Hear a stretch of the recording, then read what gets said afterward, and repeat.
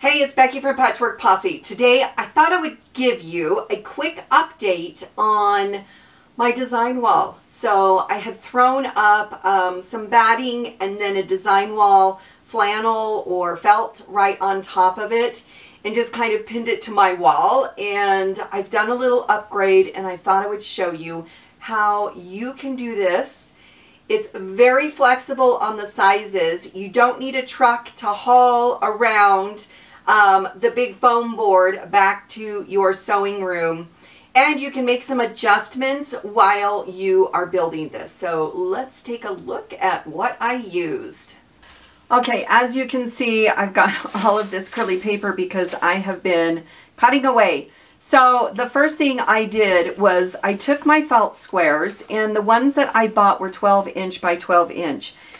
But I was able to find one that was 12" by 12", which in the quilting world, it's a little bit easier. And it is the perfect size when you put these together for the design wall felt. All of the products that I use for the design wall are in the description, so check that out. The first thing I did was all of these boards come with a sticky, and so they are 100% sticky on one side. So this is kind of the felt side.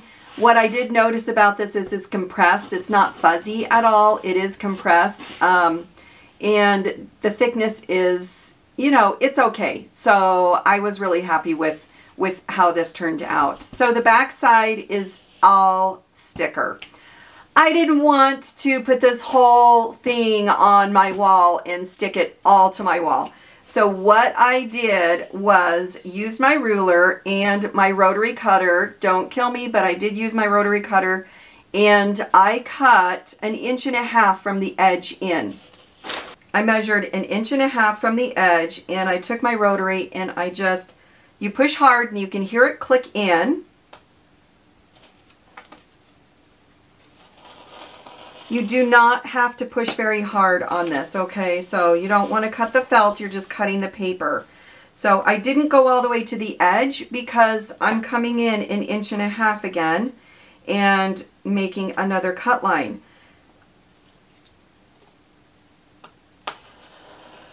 So you just push it down a little bit till you hear that cut the paper, and then you move your rotary cutter.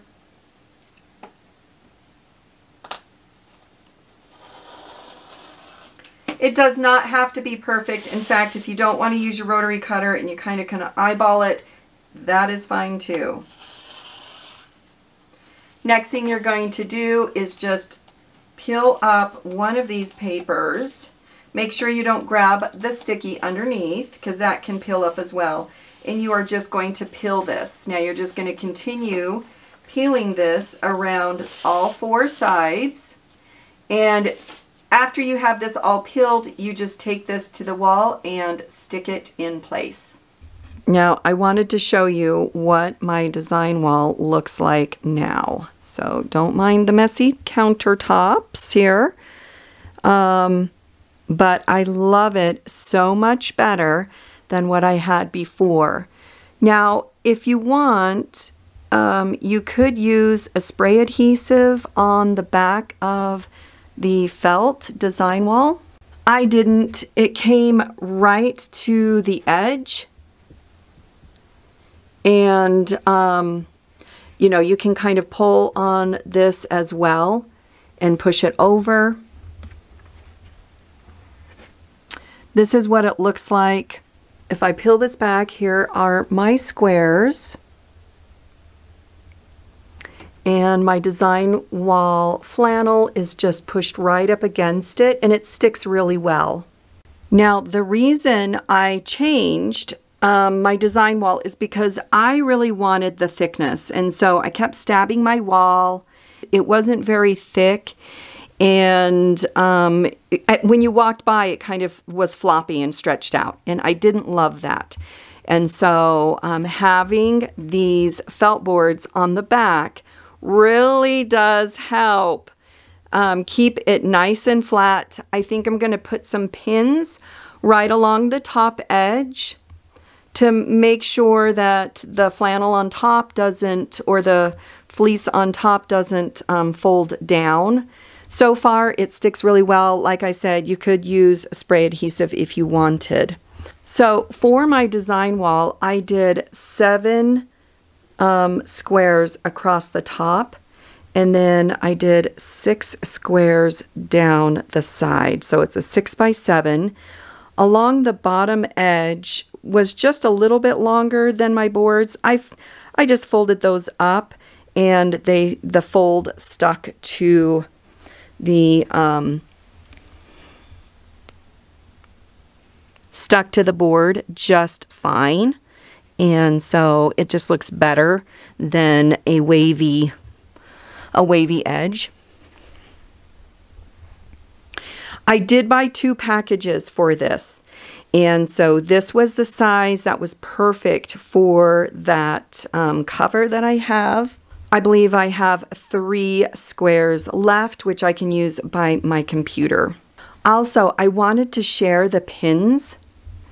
So these are perfect. They're tiny little pins. I did think about thumbtacks and stuff, but the pin part was so thick it would poke holes into the fabric, and I didn't really like that. So I picked up these pins, and the link for that is in the description as well. And they are perfect. They're a good size pin, so it'll hold your stuff in nicely. But they're not too thick, and they shouldn't stab your wall unless you're really pushing super hard into that.